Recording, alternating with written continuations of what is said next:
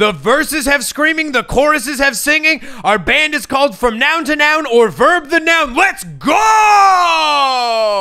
What's up, funnel cakes, and welcome to another episode of Gorsenio's High School CD Booklet Review, the show where I review all the screamo I used to listen to in high school. Let's be honest, that's what the show's about. And today we're talking about, you guessed it, more screamo from Autumn to Ashes' The Fiction We Live. I don't remember how I found out about this album. I think I just saw their name while rifling through CDs at Tower Records and I went, my God, they've done it. They've taken the two most perfect early 2000s emo words and put them in the same band name.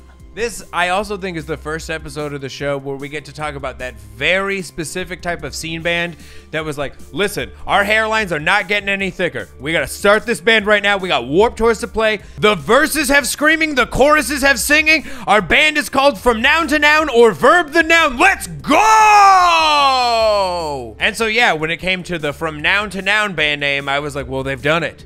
That's the pin. That's what we've been all been trying to do this whole time. I don't really have an elaborate connection or story to this album. I bought it, I thought it was cool, my friends weren't really into it, and so it just sat in my CD case. Until now. And listening to this today, I thought the opening song was a fucking banger, and then everything else afterwards kind of just went downhill for me. Me losing interest in this has nothing to do with the talent of the band. They're all talented, everyone's good at their part of the job in the band. The record is actually mixed really well, which is rare for 2004. I just thought the songwriting was kind of boring and the track arrangement was whack. Track 3 is the ballad. Track 3 is never the ballad. Ballads are track 7 forward. You know this. These rules are here for a reason. It keeps us from falling into chaos. A big thing for me on this album was I felt really bad for the scream guy. His scream is fantastic. He sounds like a deeper Jeff from Poison the Well. I want to bring him up because I know he eventually leaves the band for some reason. I don't know why. Maybe it was a gross thing, and then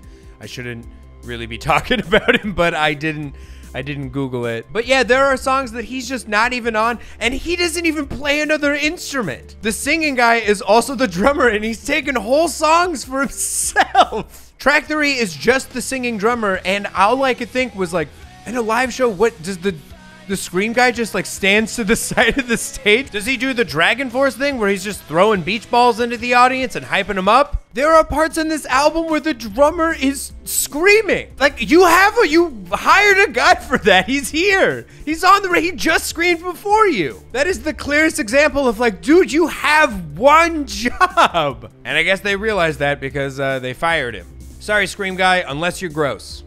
Anyway, let's talk about this album art. This looks like a New England Ouija board. This looks like The Secret for guys who still have tribal tattoos. This looks like a documentary about the Great Depression on Laserdisc. This looks like a letter Captain Jack Sparrow would send to his divorce attorney. This looks like something your grandmother would pull out of the attic and say, oh, your grandfather was quite the pit boss when he was your age. He would crowd kill at any moment, even during the choruses.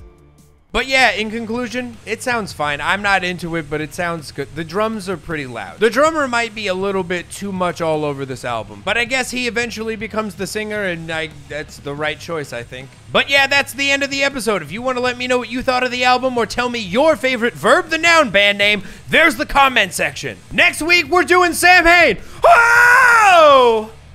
It's 2 minutes to late night!